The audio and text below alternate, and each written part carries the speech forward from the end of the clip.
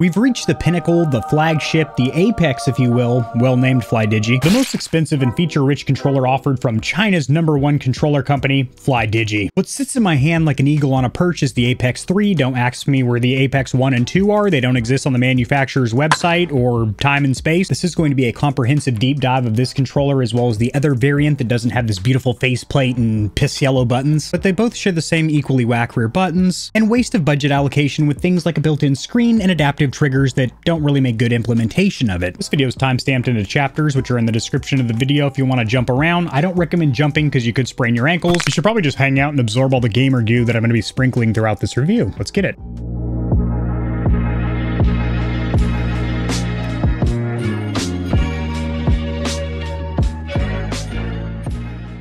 I do strongly recommend watching my FlyDigi Vader 3 review from a couple of weeks ago, as I do lay out the differences between the models, as there's a lot of confusion between the FlyDigi website and listings on Amazon and other third-party vendors, and I spend a lot more time with the software suite, a full tour, how to install it, as it is kind of finicky. You gotta go digging for it. It's all broken down in that video, so think of that as the 101, the jumping off point, the introduction to this video, and this is kind of the follow-up with the flagship, the higher-end controller. So if there's any confusion or gaps in information, it's probably filled in that previous review, which will be linked in the description below, and I strongly recommend watching her. As for the packaging and included accessories on FlyDigi's flagship, the most expensive controller in their lineup and also the most feature-rich, I do have the limited edition variant, which oddly enough actually comes with a carrying case despite being the exact same controller. Prices for both of these on screen here. Other than that, you will notice a more sexual outer box. I don't know why I described it as sensual, but you have this cosmetic graphic on here, and it lets you know that you're gonna launch your bitch ass into space with this controller. Fly to Galaxy, not fly to the Galaxy, but just fly to Galaxy. This is a Chinese controller. This is the standard model outer box, and one of the key features is going to be those force feedback triggers, which are similar to the adaptive triggers on the PlayStation 5, but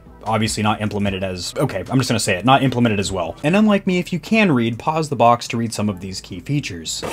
You will have what I'm assuming is a thank you letter from the CEO and a pretty badass looking signature. Carrying case on the limited, foam divider on the standard, plastic cutout to get the instruction manual, pamphlet, or brochure out. You have a 10-foot braided USB-C cable, no dust covers on the A or C end. You do have a Velcro tie back that will stay connected, and this is actually very lightweight and flexible. I really do like this included cable. And since it's not permanently connected, not proprietary, you can use your own. You do also have your 2.4 gigahertz dongle or receiver, controller being the transmitter, this being the receiver, plastic sneeze guard, and I'm gonna be honest with you Stallions and Stallionettes, I've already pulled this controller out of the plastic and looked at it, and oh my dear lord, this is probably one of the sickest looking controllers I have ever seen in my life, and keep in mind, I have put my corneas on a gamepad or two in my day. This looks so fucking sick. Now, in case you're thinking, Kevin, I'm already fucked with fingerprints, you actually have a little sticker protecting this translucent shell from smudges. Oh, never mind. It's only this big. I thought it covered the whole thing. Only covers that screen. Little envelope with your documentation.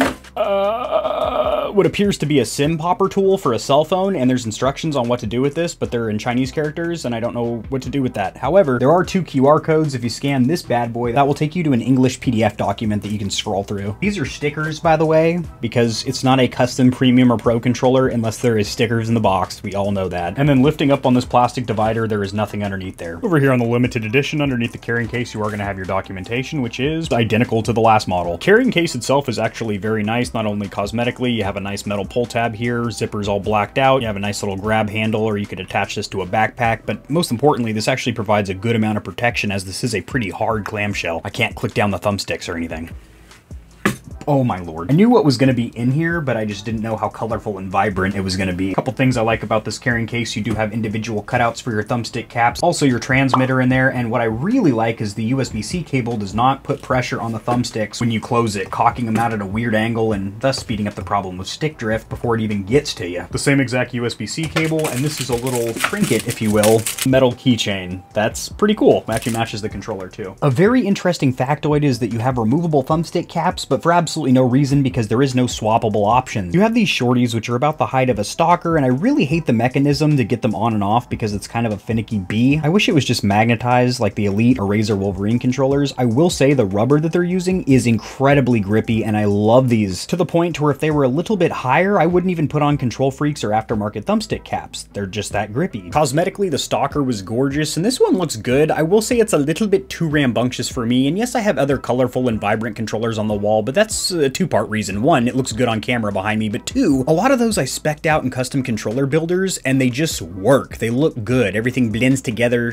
good. This over here flashes a little clumsy. The reason for that being the blue on the thumbsticks doesn't really match the blue on the faceplate, and I'm not a big yellow guy, but this yellow and blue isn't personally tickling my corneas, but if this is your color theme in your game room or your setup, fucking yeah, you got Big Bird buttons on the back, and I believe this is actually based off either an individual or an esports team over there in China. Cosmetically, I'm gonna give this a 6 and this a 10. I mean, just wait till I turn it on. That'll really blow your mind.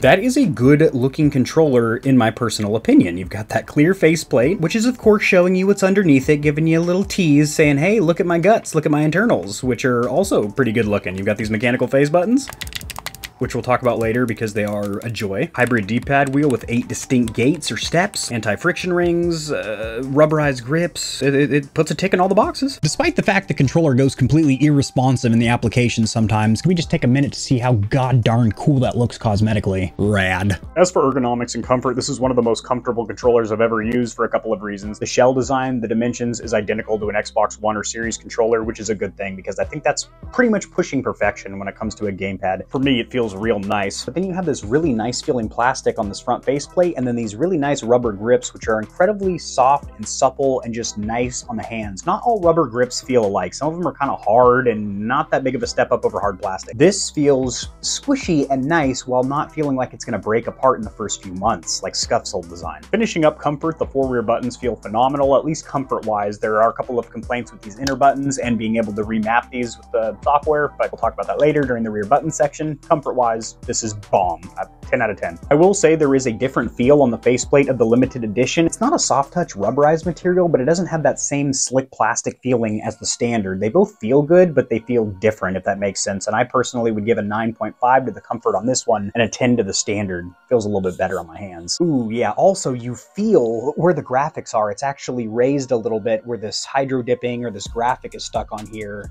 I don't like that. As for build quality, it is quite a bit better than the previous FlyDigi models that I have tested, which I should hope so because this is a more expensive model, but everything does feel a lot more buttoned down and secure. And if anything does go wrong, all FlyDigi controllers are covered with a 1-year standardized warranty. However, that might be kind of hard to activate considering a lot of people are buying FlyDigi controllers from Alibaba, AliExpress, Wish.com. Yes, you can buy these on Amazon. That's where I purchased this model. And I recommend you do go through a reputable vendor such as Amazon or, well, I was about to say Walmart, but I don't think they stock these controllers. Just because you're dealing with a reputable company that has some kind of a customer support system and a standardized refund policy. But this should in essence be covered by a 1-year warranty. As for the D-pad or direction buttons, it's the same story as the Vader 3 and Vader 3 Pro. Actually, I'm pretty sure all FlyDigi models use the exact same D-pad currently, which is a hybrid, so it has a 4-point in there as well as a wheel, similar to what you get with the stock Xbox controller. Difference here being you do have 8 distinct gates, so you have separate steps for your diagonal inputs, which could be good for you if you use the D-pad a lot. Maybe you're playing some retro games, platformers. Modern games, you're generally just using the D-pad to swap through weapons or navigate menus. The only thing I don't like about this D-pad is it sticks pretty gosh darn far from the front shell, a little bit further than I think it needs to, and it's not swappable, but it does feel secure.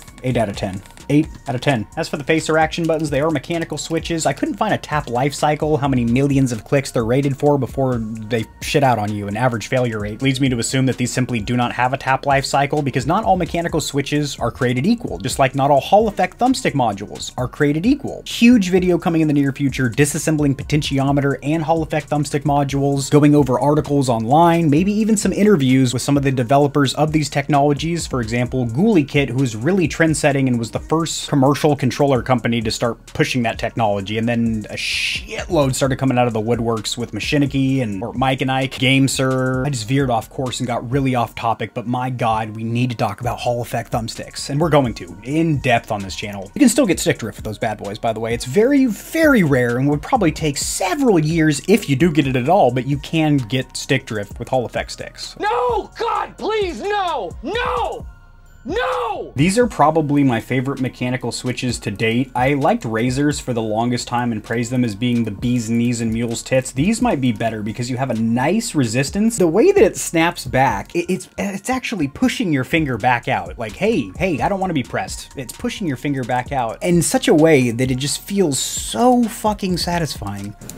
Sizing, spacing, and placement is identical to a standard Xbox Series controller. The only thing I don't like about that is the roundness of the buttons. Stock Xbox buttons are quite round in comparison to the PlayStation 5 DualSense, which are more flat, and I prefer that. Other than that, these are amazing. 9 out of 10. Nope, no. These should really have a tap life cycle. Even if that's just a little feature on the box winking at you saying, hey, I shouldn't break on you for 10 million clicks. If you're putting high quality mechanical or digital switches in your controller, I feel like you'd want to brag about that. As for the accessory button suite, so that's going to be this awkward start and select, which are cocked at an angle and are also oval shaped. I crapped on them a little bit more than I should have during the Vader 3 review. They're not terrible, they work. You can pause the game and you can get into your select menu over here. You have your home button down here as well, and on the back you do have an on and off slider. So if you're pressing the home button and the controller's not turning on for you, there is an actual on-off toggle in the back, which I really like, that if you just instantly want to cut battery life to it, you can there, instead of trying to turn off a PlayStation or Xbox controller where you have to hold down the home button. No problem with the accessory button suite. I'm not offended. 8 out of 10. Now, as far as these thumbsticks, analog sticks, joysticks, front niblets, diblets, doodads, whatever the hell you want to call them, you have anti-friction rings, so you're going to glide along that smooth plastic when you're at full lock on the outside of the thumbstick gates. These are hella short thumbsticks. You're going to want to extend them with some kind of KontrolFreeks or thumbstick cap add-ons. I have a creator code for that. It's in the description. Make sure you check that out. Biggest complaint here is the fact that these are removable, but there's no options to switch to, so that's just stupid. The rubber is stupid grippy. Love that. Clicking down L3 and R3 feels tight and secure.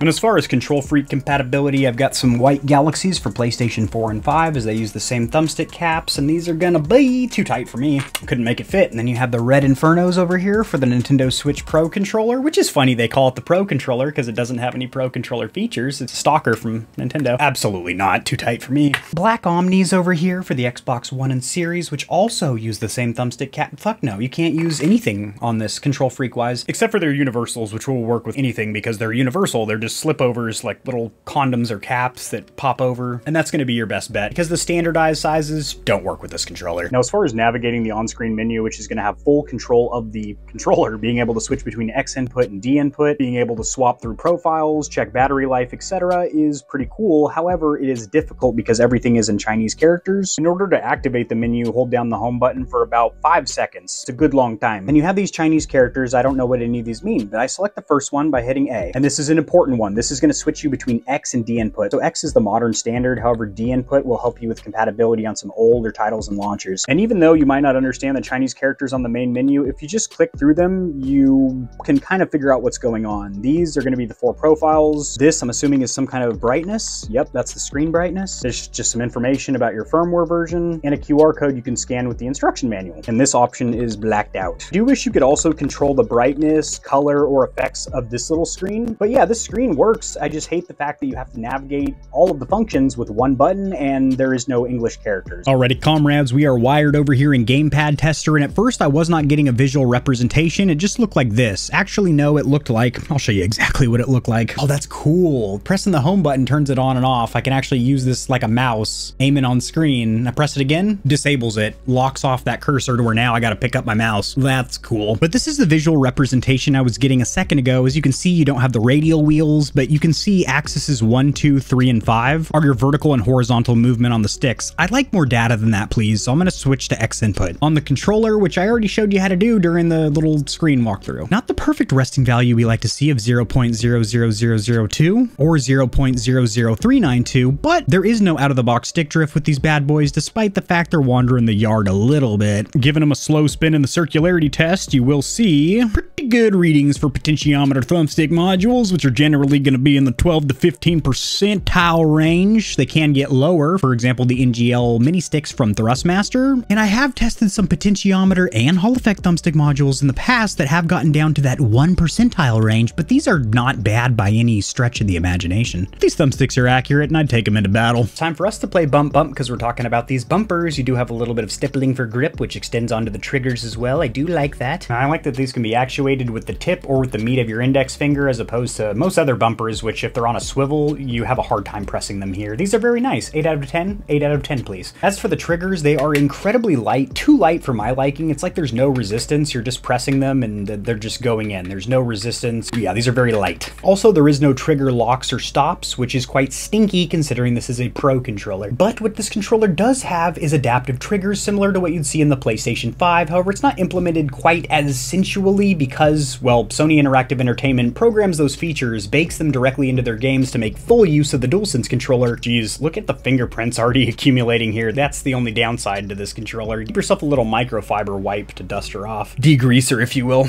And as for the rear buttons, I grabbed this limited edition John because these bad boys are yellow. As these are identical to the Vader 3 that I just reviewed a couple weeks ago, you're going to hear a lot of the same words thrown at you, but if you haven't seen that video, I'm going to get more articulate, bust out my thesaurus, and try and switch up the words on you. It would be ideal if all 4 of these buttons were here and here, right where you want to naturally rest your hands, but where your middle fingers are, you do have 2 buttons there for you. If you want to extend them out, you can hit these other 2, although covering all 4 of them simultaneously is a little uncomfortable. It's actually really uncomfortable. You also cannot rebind these buttons on the fly, which is dumb, for lack of a better word, and you need a software program that is only available on the PC. You cannot install it on the Switch, which is the console that this is designed for. Although, from what I'm hearing and seeing, it seems like a lot of gamers are picking this up for PC rather than Switch. But it's bad that you cannot rebind these on the fly, and in order to rebind them or map them, you need the Space Station software, which is a little bit of a trek to get. Of course, you already caught my Vader 3 review, so I walked you through where to get that software suite, which we're going to brush over in this video because I spent like 8 minutes walking you step by step in that previous video, which is going to be linked in the description below. That's the 101 course that you got to go to first before you step into this advanced course, or the professor's going to kick you right on out.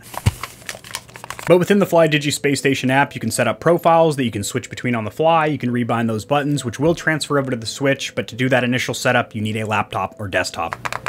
This is also kind of nitpicky. The outermost buttons and the innermost buttons, so the ones on the hand grips and the ones on this back shell, have a pretty different sound.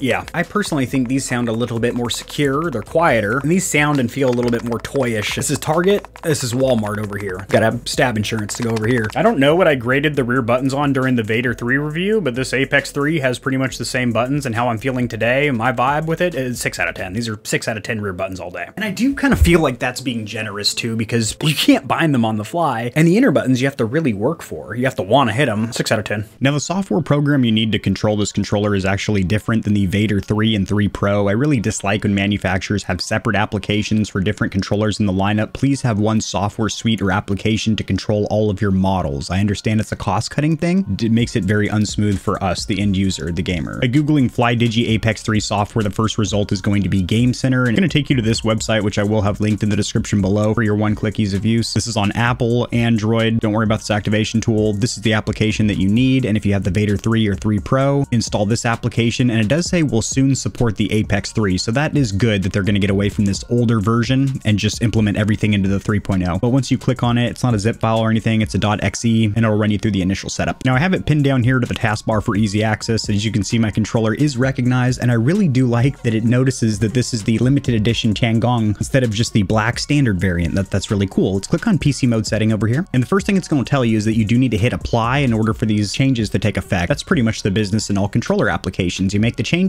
and then you hit confirm or apply, and it takes effect on the actual memory on the controller, so even if you're playing on the console that it's meant for, you have that onboard profile storage. They have a pretty good diagnostic tool built in. By clicking on test over here, you can get a real-time representation of your thumbsticks, and I do mean real-time. It is very responsive. Also, clicking down any of the face buttons, triggers, back buttons, everything is going to be registered here as it should. Now, if you want to rebind your buttons, that is going to be done right here. You do have 4 configurations, which can be swapped on the fly via that little screen. Whenever you make changes, it will prompt you to actually save the configuration, flash it to the controller's memory, its profile storage, if you will, so that's nice. Now we're over here in joystick, and we can set up custom thumbstick curves. You can also do this separately for the left and right stick, which I love, and you can also control the sensitivity of your mouse cursor, which by tapping the home button will turn it on and off to where you actually control the mouse cursor of Windows just by tilting your controller. Also an interesting note, I'm controlling my mouse cursor right now with the left analog stick. That's so cool. You have low, medium, high, and off for the vibration sensitivity. It'd be kind of nice if there was a slider or bar where you could really fine tune it, but no big deal. You can also test it, which I really do like.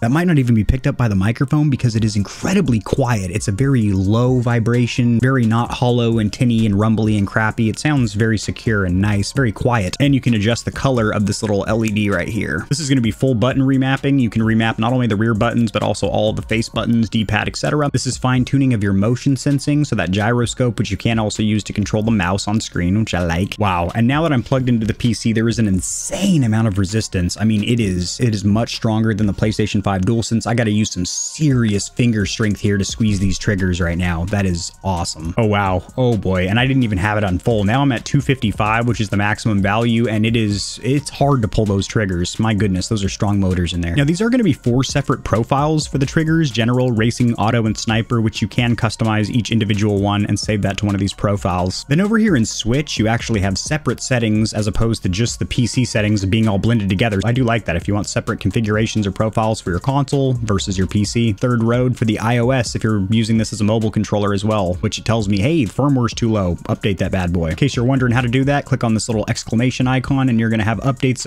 aplenty. One for the app, which if you just install the fresh copy, it should be up to date. But then you also have firmware, trigger firmware, SI firmware, dongle version. Oh boy, it'd be so rad if you could just implement this into a one-click update process for everything. Holy cow, that's always a fun little quirk. It's telling me your controller is going to be unusable if you don't calibrate it after this upgrade. Oh, cool. It's going to pop up an article for me. This is the kind of quirky stuff with controllers that I don't necessarily enjoy. I just kind of want it to work. Okay, cool. Chinese characters up here. We got a little English down here. Make sure the controller's on. That's always a good first step. The screen will display these Egyptian hieroglyphics to enter the calibration mode. Gets a little complicated. You got to do a do, re, mi, spin around twice, touch your nose, grab a hammock full of banana peppers, twist your niblets twice, double tap both the triggers, and then take a deep breath and you should be there. And now it's telling me once I've done that upgrade that the controller is now unusable because I've got to update the triggers as well. So we're gonna do those now. In order to get the full functionality of the adaptive triggers and control those bad boys in-game, where you can set up in-game settings, click on this adaptive trigger, and you do need to activate your adaptive triggers. So I'm gonna do that now. Oh,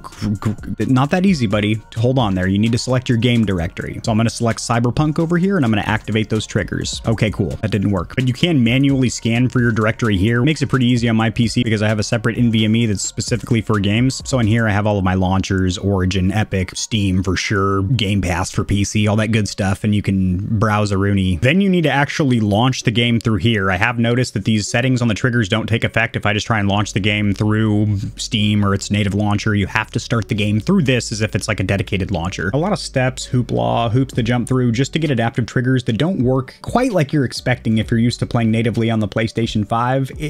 You have to do a lot of con trickery on your end, and the user experience still isn't that native. Whoa, holy bejesus.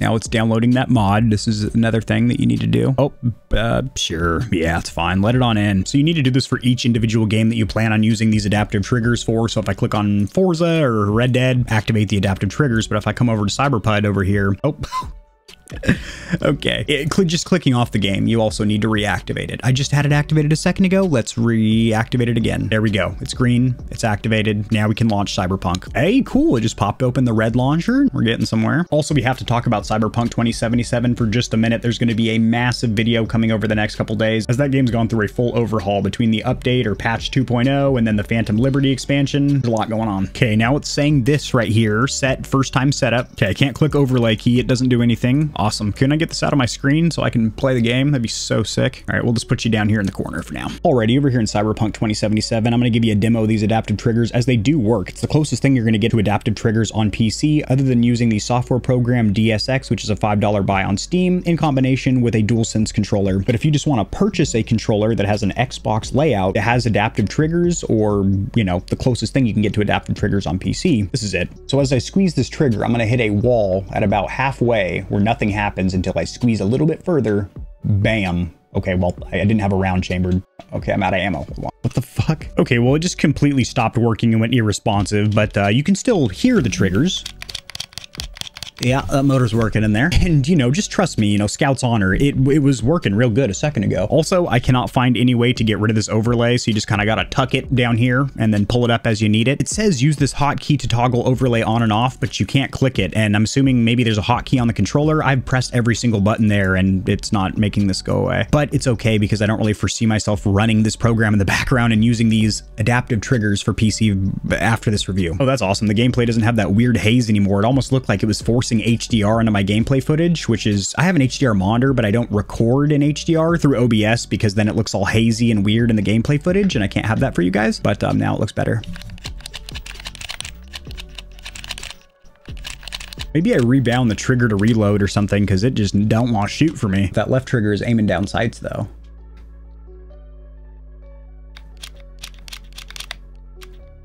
Getting our first pull in X input test to get our stock input lag or delay, I'm seeing some massive numbers in here, also not very consistent as they are bouncing back and forth like the 2 cylinders on a Harley V-twin. Also took forever to complete the test because the PC isn't receiving those 1,000 samples very quickly. 33 milliseconds of input lag or delay. Cannot be correct. Let's troubleshoot real quick. I can confidently say this controller has either a 100 or 125 hertz, probably 125 as that is a more common value, stock polling rate, giving it around 10 milliseconds of input lag or delay, making it the slowest wired connection in the FlyDigi lineup despite being the most expensive model. Also, minimum and maximum are very far from each other, meaning this is not a very consistent wired connection as well. And this is as accurate as a test as you can get in X input test. There is only one outlier, well technically 0 outliers would be the best test you can get, which is going to be one really big or small number that does not agree with the rest of its homies. Really disappointing numbers, and I hope this gets tightened up during overclocking. And you cannot run this test while you're in D input mode to get the speeds for that, although it would be substantially slower because D input is a much older technology, and the controllers that existed when D input was the standard, input lag and delay wasn't even like a primary forethought or even a major point of consideration with controllers. You are rarely, if ever, going to use D input on a modern controller unless you're using a really old gamer launcher. Now, we've broken our chains, we are untethered by wire, and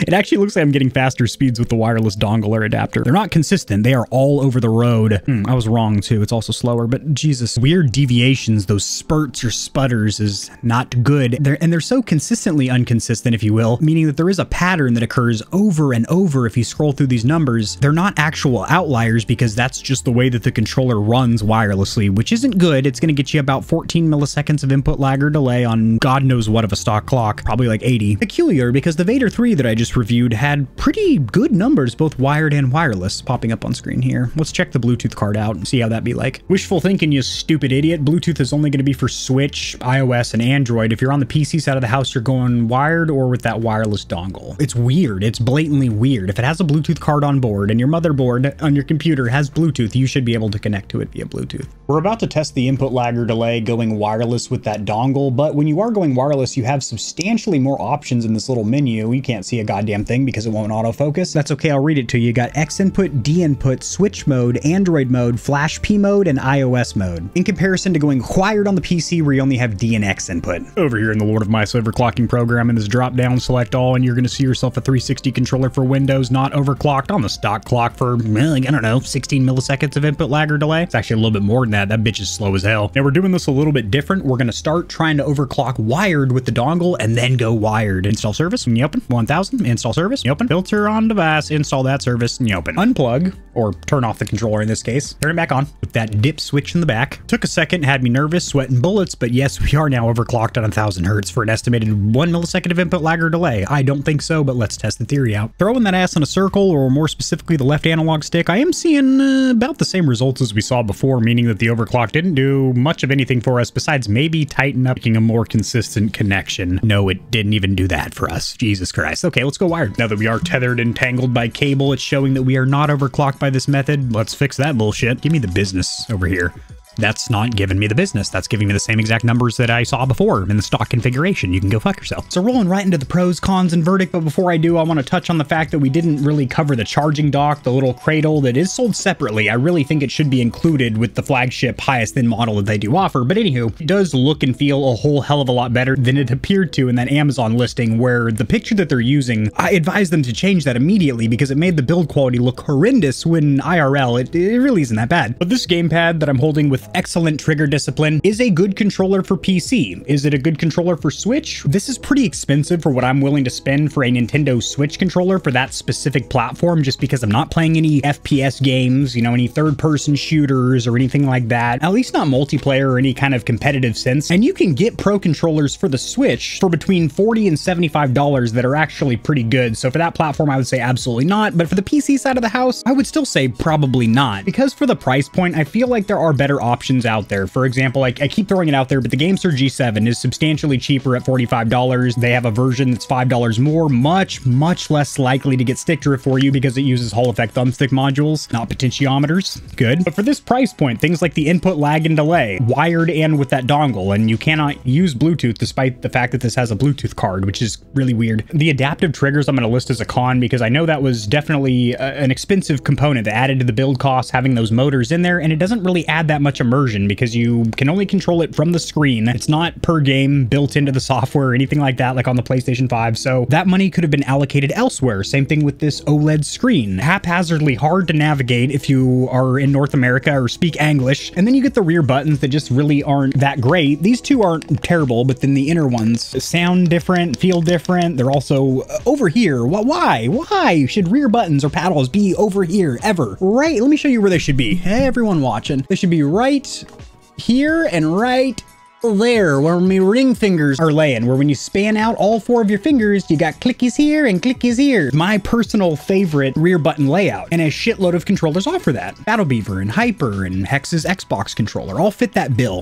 This not so much, and since there is so many options out there, a big vast world of Pro controllers, other options that I like better, and overall just seem like a better controller for the money. I can't really give this my stamp and sigil of approval as a full-blown PC recommendation, but I'm also not saying that it's a bad controller and not to pick it up. I know that's really vague and nilly-willy, like I can't just commit to a verdict here, but it's got pros. It's got a great D-pad. It's got these mechanical face buttons. It's got some grippy-ass thumbsticks, although they're pretty fucking short. But I feel like me personally, there's 5 or 6 other gamepads that I'd grab before this in the same price point. And in case you're wondering, Kevin, are you going to tell me what those are? I did do a big comparison of my favorite Xbox controllers recently, and I'm going to be doing the same thing for the PlayStation and Nintendo Switch platforms. So you can just watch those videos and know my tier list breakdown of all the controllers that I like. But then if you want more in-depth information, a deep dive, then you go to the individual reviews. Then I'll also have a separate tutorial section where we do things like overclocking and polling rate checking and shit like that. This is linked in the description below. All versions. This one, the other one, probably some other FlyDigi controllers that I like and have reviewed. It's down there. Peace. If you enjoyed the video, liking it helps it to get seen by more gamers. This information will reach and assist them as well, which in turn helps me grow this little channel, which I do greatly appreciate. Subscribe for more content like this. I cover news in the gaming community and industry, tutorials helping you get set up streaming and YouTubing, as well as honest gaming product reviews, keyboards, mice, headsets, controllers, mics, chairs, etc. There are some hefty exclusive discount codes found only in the description of my videos and only for the audience here at GamerHeaven. I have links to all my other platforms and socials in the description below. To get in touch with myself and the Stallions and Stallionettes of GamerHeaven, join the community Discord, and check me out at twitch.tv where I go live every other leap year on a blue moon if it falls into an odd calendar number, and my pH balance is on point. Just kidding, starting June I'm going to be live streaming a lot. Thanks for watching. This has been AK40 Kevin hosting GamerHeaven, and I'll see you tomorrow because I upload daily. All the time. 60% of the time. Sometimes. Most of the time. Peace.